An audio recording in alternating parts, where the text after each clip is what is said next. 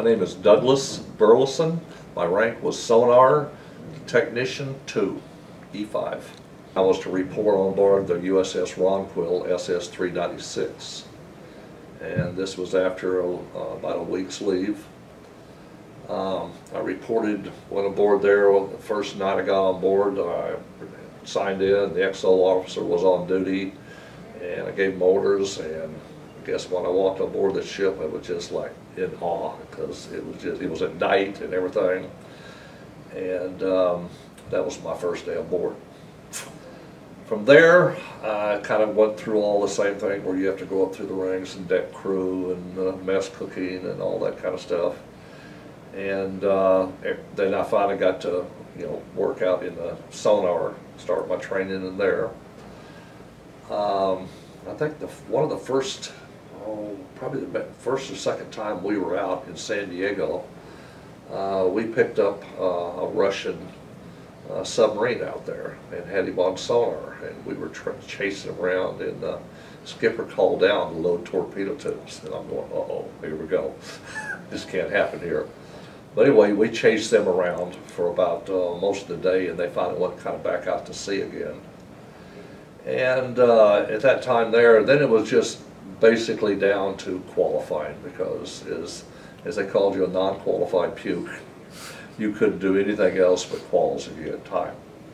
So we spent all that time in there, and of course everybody get to watch movies and all that, but you didn't get that. You had to qualify. It took me I spent probably about 4 months getting through before I was all signed off. And at that time there, we got signed off, and we were starting on a northern run, which is a reconnaissance type run where you're gathering the information up in the northern sea of Japan. And at the time when we were going up, we went up through Alaska into Anchorage and stayed over there. And that day there, basically about a week before that, I'd gotten qualified. And so I had to go for a swim party in Alaska. I got thrown over the side, which everybody does. And I think at that time I had my Jesus shoes on, because when I hit that cold water, I walked back to the boat. Further on into that one mission, and there was a Russian destroyer that had us kind of picked up on sonar, and they were really tracking us down. And the skipper just basically come up and says, we're not going to go to the surface, because all they want to do is come up there and take pictures of us for propaganda and everything. So, but we're down almost 30, 32 hours, and we're starting to run out of air, because we can't get up to raise a snorkel, and we've already spread out the CO2 absorbent all over the bunks and all this, and we were basically told to, if you're not on duty, to lay down, because it was one of those things up you could say 3 or 4 words and you'd have to. And at that time there, people were smoking on the boat. It was bad enough you couldn't even light a cigarette. So I was also had been qualified as a ship diver. So just for the hell of it, I was running up and down the boat with my tanks on the back, selling shots of air for $1 a shot.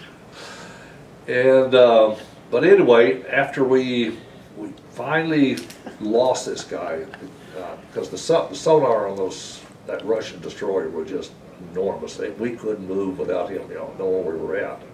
But we finally managed to get into a thermal, and we lost him. And we got out, and so when we hit that surface about 30 minutes later, you don't know how wonderful air is when you haven't had it. Everybody was manning a vent. We come back off that run there, and that was my first, it was very nerve-wracking, because they were doing depth charges and stuff like that, trying to force us up. And it really, hammers on that hull in there.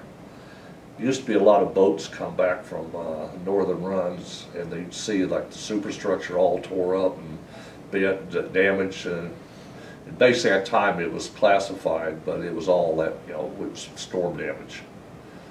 But in Blind Man's Bluff, the book that came out, one of the submarine books, it had listed all the stories about, and Ronquil was listed in there as one of them. Well, basically this again was a point of, I guess you kind of call it almost in black ops. It's we're just up there gathering data on them. and it's not really, we couldn't go back to, you know, firing at them, because that would have brought us into that kind of thing. We were there to gather electronic information from the Russians, their radio or the radars and activity and stuff like that. So, but they were doing that more or less what they were trying to do with the charges and the depth. They weren't the, let's say they weren't the full, probably the 50-gallon drums like you see on the TV or movies like this. They've got here what their charges, and they call them PDUs, and they're almost like an overgrown grenade. But when they go off next to the hull, it sounds like you're sat there beating it with a 1,000-pound hammer, you know. So that's kind of, probably, that's more than that, because it was just, this was all kind of Cold War investigations, really what it is. And sometimes the sonar on their ships was probably, at the time, very good, because the Navy had a way of doing is, what they would do is they would install a new piece of sonar equipment on our boat, and we'd go out and operate it. Of course, it'd have bugs or something like this, and we'd work everything out, figure it all out. And by the time we get it down to where it's, you know, we figured out what's going on with it, they pull it out and put something new in. But the Russians, they had a habit, basically, they would take something and keep perfecting it, perfecting it, perfecting it. So they were very good up there. And also, in that part of the world there, the water is so cold, there's very little layers. And a layer basically is a temperature shift in the water at different depths. And the weight will affect sound beams. If you hit, you're in a warm water and you down below that, you hit a cold layer, the sound beam will hit and bounce up. It won't penetrate through. And at the time, what we do is, like on a sub, we can go out and go beneath those layers. And a surface ship pinging down, it'll bounce off, it won't detect us. But up there, there's no layers at all to hide into. So now, like in San Diego, or this area around here, in the waters, or where we were operate, there was layers all over it. So it was hard to, you couldn't hear, oh, maybe 10 miles out, about the length of a target. I was up at one time, we came out of, we were coming out of Bremerton, up in the Washington area, out of the channel, and I was picking up a target. I picked up screw turns on a ship, and it was doing about probably about 10 knots to that ship, and it had very little bearing movement on it. Usually if you're close enough, you've got a lot of bearing movement on the plane. It just stayed there. And we were operating with some aircraft, and they said, on the ships, and they said they hadn't seen any contacts up there. Then we started with doing operations with some aircraft up there, and they told me that there was a ship, and it was about 800 miles off, and that's the one we picked up. So the sound conditions were that good. So it all depends on what part of the ocean you're in, or how far you can hear.